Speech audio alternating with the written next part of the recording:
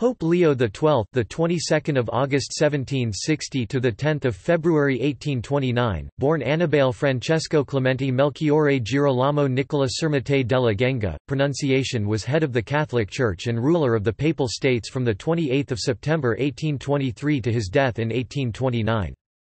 Leo XII was in ill health from the time of his election to the papacy to his death less than 6 years later, although he was noted for enduring pain well.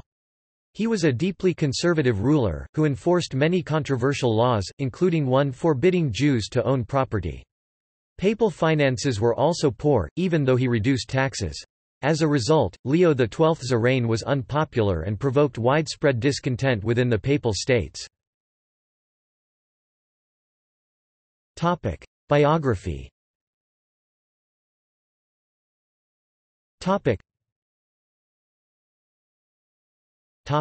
Family. Della Genga was born in 1760, at the Castello della Genga in the territory of Spoleto, to a noble family from La Genga, a small town in what is now the province of Ancona, then part of the Papal States, as the sixth of 10 children to Flavio della Genga and Maria Luisa Periberti di Fabriano. His brother was Filippo della Genga.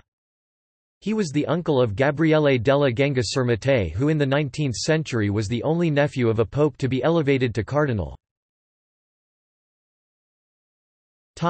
Education and ordination. Della Genga studied theology at the Collegio Campana in Osimo from 1773 to 1778 and later at the Collegio Pacino in Rome until 1783, when he commenced studies at the Pontifical Academy of Ecclesiastical Nobles. He later received the subdiaconate in 1782 and then the diaconate and was ordained to the priesthood on 14 June 1783. He received the latter two from Cardinal Marcantonio Colonna. Papal nuncio and episcopate. He served as an ambassador to Switzerland. In 1790 the attractive and articulate Della Genga attracted favorable attention by a tactful oration commemorative of the late Emperor Joseph II. In 1794 Pope Pius VI made him a canon of St. Peter's Basilica, and in 1793 created him titular Archbishop of Tyre. He was consecrated in Rome in 1794 after the appointment and was dispatched to Lucerne as the Apostolic Nuncio. In 1794 he was transferred to the nunciature at Cologne, but owing to the war had to make his residence in Augsburg. At this time, he believed it would be his last post and organized the construction of tombs for his mother and for himself. During the dozen or more years he spent in Germany he was entrusted with several honorable and difficult missions, which brought him into contact with the courts of Dresden, Vienna, Munich and Württemberg, as well as with Napoleon I of France. It is charged, however, that during this period his finances were disordered, and his private life was not above suspicion. For example, he was suspected of having had a liaison with the wife of a soldier of the Swiss Guard, and he allegedly fathered 3 illegitimate children. After the Napoleonic abolition of the States of the Church 1798, he lived for some years at the Abbey of Monticelli, solacing himself with music and with bird shooting, pastimes which he continued even after his election as pope. Cardinal. In 1814 Della Genga was chosen to carry Pope Pius VII's congratulations to Louis XVIII of France upon his restoration. On 8 March 1816 he was created Cardinal Priest of Santa Maria in Trastevere, and he received his red zucchetto on the 11th of March and his titular church on the 29th of April 1816. Later he was appointed as the archpriest of the Basilica di Santa Maria Maggiore, and appointed to the episcopal see of Senigallia, which he resigned in 1818 due to health reasons.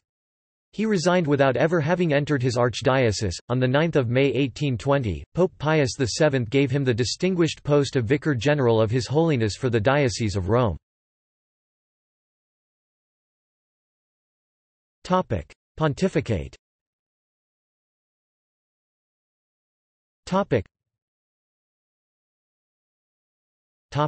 Papal election.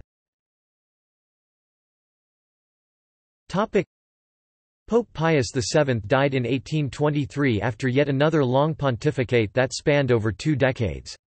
In the conclave of 1823, Della Genga was the candidate of the Zelanti faction, and in spite of the active opposition of France, he was elected as the new pope by the cardinals on 28 September 1823, taking the name of Leo XII. His election had been facilitated because he was thought to be close to death, but he unexpectedly rallied. He had even remarked about his own health to the cardinals, saying that they would be electing a dead man. It was said in the conclave that he lifted his robes to show the cardinals a pair of swollen and ulcerated legs to deter them, but that made them even more eager to elect him. Leo XII was 63 at the time of his election and frequently fell victim to infirmities. He was tall and thin with an ascetic look and a melancholic countenance. He fell ill after his coronation, but after his recovery, he showed surprising endurance in carrying out his work. Leo XII devoted himself to his work and was simple in his mode of life. He had a passion for shooting birds and was rumored to have killed a peasant with whom he argued about sporting rights. The Cardinal Protodeacon Fabrizio Ruffo crowned him as pontiff on 5 October 1823. Foreign policy. Pius VII's Secretary of State, Ercole Consalvi, who had been Della Genga's rival in the conclave, was immediately dismissed, and Pius' policies rejected. Leo XII's foreign policy, entrusted at first to the octogenarian Giulio Maria della Sommalia and then to the more able Tommaso Bernetti, negotiated certain concordats very advantageous to the papacy. Personally most frugal, Leo XII reduced taxes, made justice less costly, and was able to find money for certain public improvements, yet he left the Church's finances more confused than he had found them, and even the elaborate Jubilee of 1825 did not really mend financial matters. Domestic policy. Leo XII's domestic policy was one of extreme conservatism. He was determined to change the condition of society, bringing it back to the utmost of his power to the old usages and ordinances, which he deemed to be admirable, and he pursued that object with never-flagging zeal. He condemned the Bible societies, and under Jesuit influence reorganized the educational system, placing it entirely under priestly control through his bull Quod Divina Sapientia and requiring that all secondary instruction be carried out in Latin, as he required of all court proceedings, also now entirely in ecclesiastical hands. All charitable institutions in the Papal States were put under direct supervision.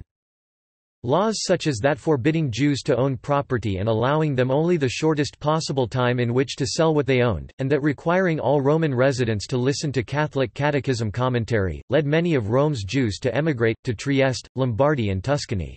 The results of his method of governing his states soon showed themselves in insurrections, conspiracies, assassinations and rebellion, especially in Umbria, the Marches and Romagna, the violent repression of which, by a system of espionage, secret denunciation, and wholesale application of the gibbet and the galleys, left behind it to those who were to come afterwards a very terrible, rankling and long-enduring debt of party hatreds, of political and social demoralization, and worst of all, a contempt for and enmity to the law, as such.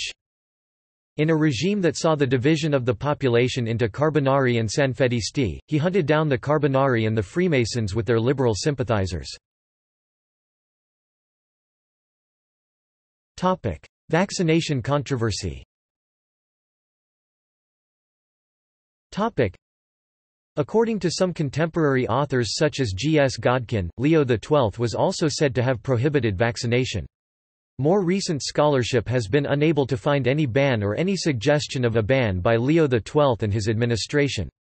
Donald J. Keefe in his paper, Tracking the Footnote, traced a quote by Leo XII which strongly condemned vaccination to an unverified citation by Dr. Pierre Simon in Le Contrides Naissances. The response of the papacy to the arrival of vaccination in Italy has been documented in Pratique de la vaccination antivariolique dans les provinces de l'État pontifical au XIXe siècle, an article written by Yves-Marie Berset and Jean-Claude Ottony for Revue de Histoire ecclésiastique. According to Berset and Ottony, the biographers and contemporaries of Leo XII do not mention any interdict. The authors credit the origin of the mythical vaccination ban of Leo XII to the personality of Cardinal della Genga when he became pope in 1823. His intransigence and piety alienated liberal opinion very quickly. His austere spirituality made him the target of criticisms and mocking remarks. English travellers visiting the peninsula and many of the diplomats established in Rome remarked on the severity of the pontiff. Activities. Leo XII beatified a number of individuals in his pontificate which totaled at 15. He beatified Angelina di Marciano and Bernardo Scamacca, the 8th of March 1825, Hippolytus Galantini, the 29th of June 1825, Angelus of Gualdo Tadino, the 3rd of August 1825, and Angelus of Acri, the 18th of December 1825. He also beatified in 1825 Julian of Saint Augustine, Alonso Rodriguez and James Grisinger.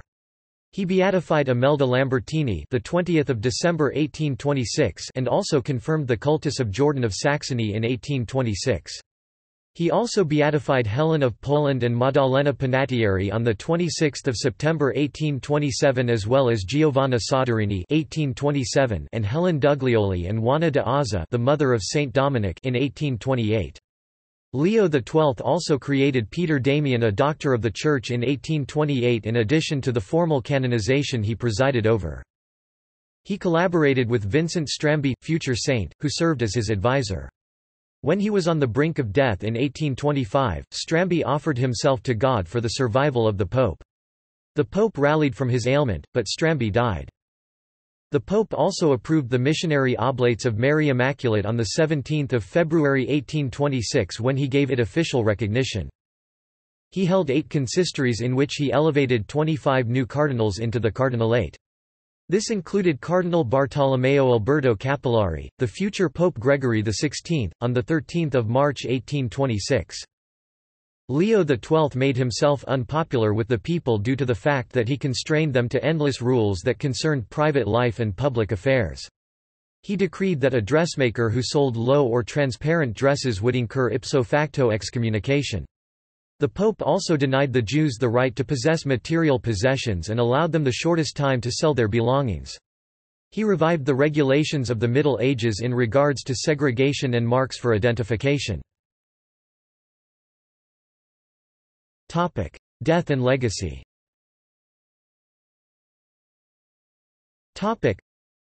On 5 February 1829, after a private audience with the new Cardinal Secretary of State, Tommaso Bernetti, he was suddenly taken ill and he seemed to know that his end was near. On 8 February, he asked for and received the viaticum and was anointed. On 9 February, he lapsed into unconsciousness and on the next morning, he died. He was buried in a monument of him in St. Peter's Basilica on 15 February 1829. His remains were transferred and buried before the altar of Pope Leo I on 5 December 1830. Leo XII is considered to have been a man of noble character, with a passion for order and efficiency, but one who lacked insight into the temporal developments of his time. His rule was unpopular in Rome and in the Papal States, and by various measures of his reign he diminished greatly for his successors their chances of solving the new problems that confronted them. Rumors of a liaison. It was alleged that Leo XII had a liaison as a prelate with the wife of a Swiss guard known as Pfiffer and later fathered 3 illegitimate children while acting as the nuncio in the German kingdom. The first allegation was brought to the attention of Pope Pius VI, who met with the prelate to discern the truth of the matter. He refuted all claims to the Pope and the matter was dropped then and there save for the fact that Della Genga affirmed he was close to Pfiffer. See also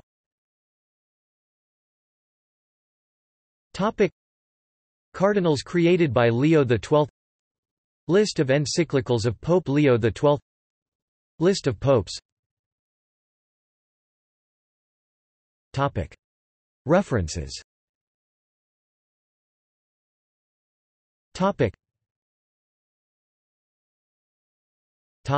External links.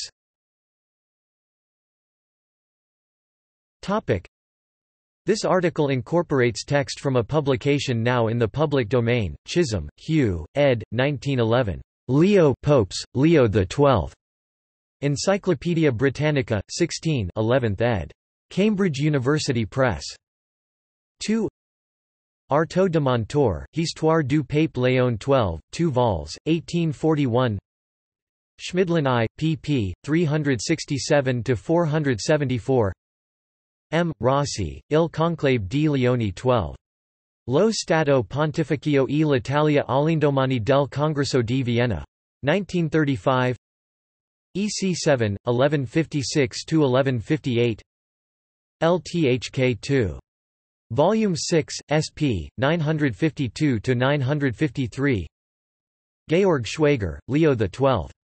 In LTHK 3 6 1997, 827–828. Kelly, Reclams Lexikon der Papst, 1988, pp. 322f.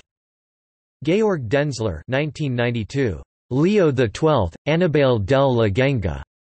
In Botz, Traugott. Bibliographisches Kirchenlexikon (BBKL) in German. 4. Herzberg, Botz, Calls. 1450–1451. ISBN 3-88309-038-7. Giuseppe Monsagrati, Leone XII. In, Massimo Bray ed., Enciclopedia dei Papi, Istituto della Enciclopedia Italiana, Vol. 3 Innocenzo 8, Giovanni Paolo II, Rome, 2000, OCLC 313581724. Works by and about Pope Leo XII in the Deutsche Digital Bibliothek, German Digital Library. Catholic Hierarchy entry